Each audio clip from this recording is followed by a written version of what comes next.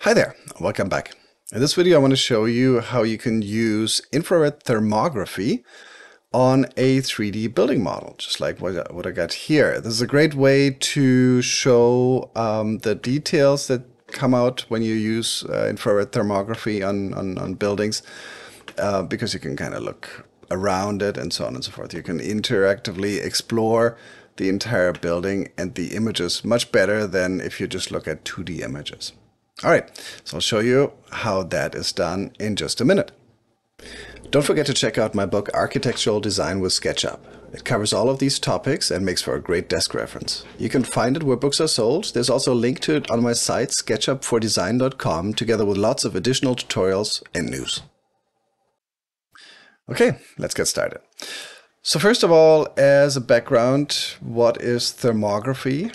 It's basically a way to take pictures in quotation marks, of buildings, for example, or other items, where every pixel in that image represents a temperature.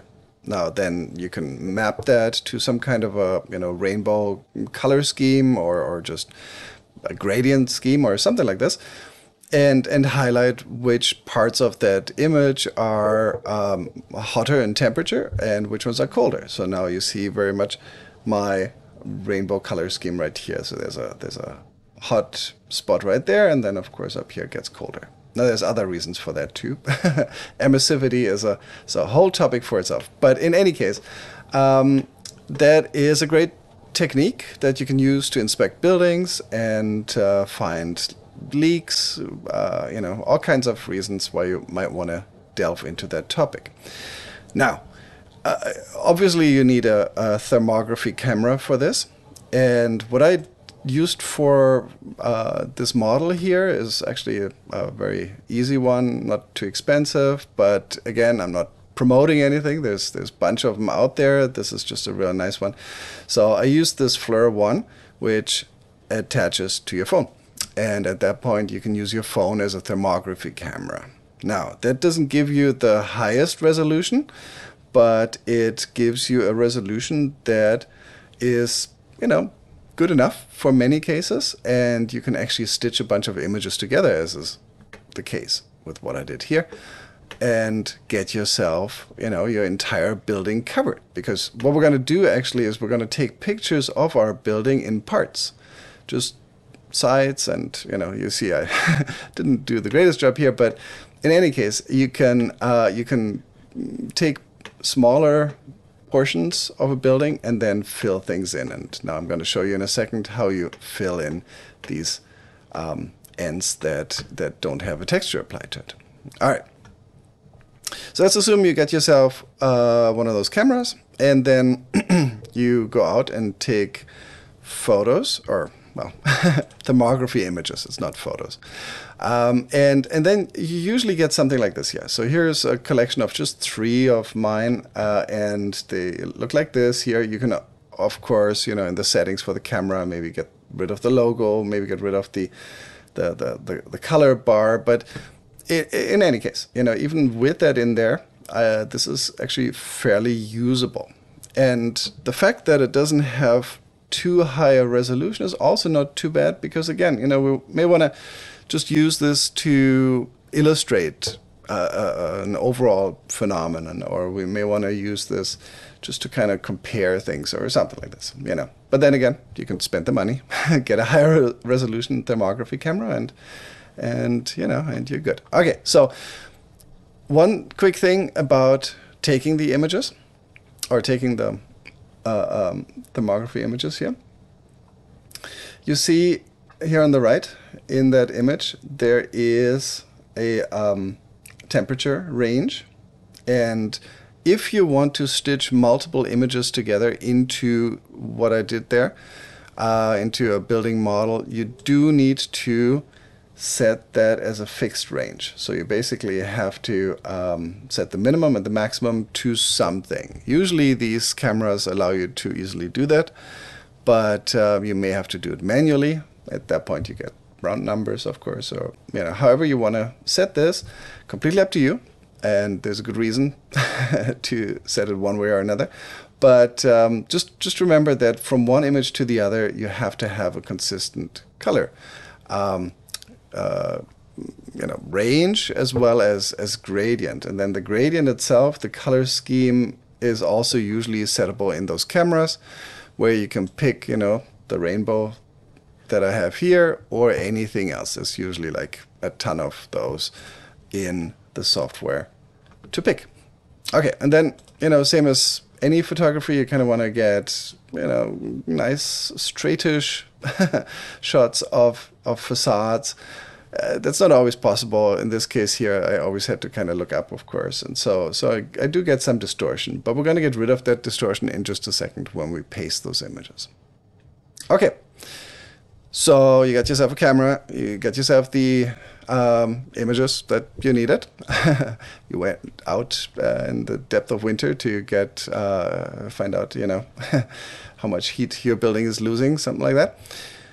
And next you're going to go into SketchUp. And here we do need at least a rough model of our building. So what I have here is, of course, the Olver Design Building at UMass Amherst. And it's a, blocked out building with reasonably correct dimensions. And that's actually good enough for us here because, again, we don't want to have a fully detailed building model here. We actually want to have a model where we want to illustrate something. Okay, now let's get this facade right here covered with a thermography image. Okay, I'm going to import these. They are available as image formats. So I'm just going to import those as textures. You may have used this technique with other textures in SketchUp before, where you can import any image and then straighten it, apply it to faces, and etc., etc. So that's what we're going to do here too. And I'm going to pick this one, make sure I bring it in as a texture, and then I'm going to click on import. And when I do that, you see here, I can now paint this to any surface that I have, and I'm just going to roughly paint it right here. It's actually not going to be perfectly aligned right there. Now you have to be within a group, or you have to at least have access to the actual face itself to paint this properly. If your building is grouped or a component, you just basically paint on top of that. You couldn't actually do that, but it wouldn't work very well either. So you need to apply this image right here to this face. Okay, having said that, it's crooked. Let's fix it. All right, so this is where we're going to right-click on that face, and we're going to look for texture and position. This is, of course, a technique that you may have used in SketchUp before, where you can, move textures, rotate textures, and so on. And you can actually straighten things quite nicely too. So as you see here, now when I click on texture position, I do get my image repeated like this. And I get these 4 pins, 1, 2, 3, and 4. And so this is now a nice technique that you can use to actually place and stretch this onto that facade very, very quickly. All right, so what you got to do, you single click one of these pins, and by single clicking, it attaches itself to your mouse cursor, and you can now place it somewhere here, right there. So you don't want to click and drag. If you click and drag, this will skew and do all kinds of funky stuff. So you basically click and then click again to place. And then up here, click again to place. And then we're going to do the 4th one right there. Now this is where I'm heading towards like the edge of my image, and it's not it's not a perfect image, but we're going to use it for now. Okay, so now we need to click and drag these into positions. And the way that I always do it is bottom left, right, top left, right, because then it just works. So this time, click and drag until you attach yourself to the corner. Now I'm going to do the right one. Click and drag to that corner. I'm going to go top left, click and drag right there. Now you can actually see I didn't place this properly, so I'm going to do a little fixing there. Okay, click and drag. And then top right, click and drag, and guess what? This thing is placed. Now I can just right click, click on done, and we got ourselves a reasonably straightened image on top of this facade. Now this is of course a technique that you can use for even photographic images, and that works really well, and that's been around for a while, ever since Google owned SketchUp and used this for content in Google Maps, or Google Earth actually. But it's a great technique. Works very well for this too. So I'm going to do another facade just really quickly, just so that you see it again. Again, I have to have access to the face right here. I'm going to go File, Import. I'm going to find myself the correct one right there. Again, Texture, Import, and as long as I get it on there, we're good. I'm going to right click on this, Texture, Position, and then again click, place, don't drag, just click and place, and there's number 4, click and place, and now you click and drag until those are in position, and I always do the bottom left right, top left, top right, and we're done. Ta-da! There you go.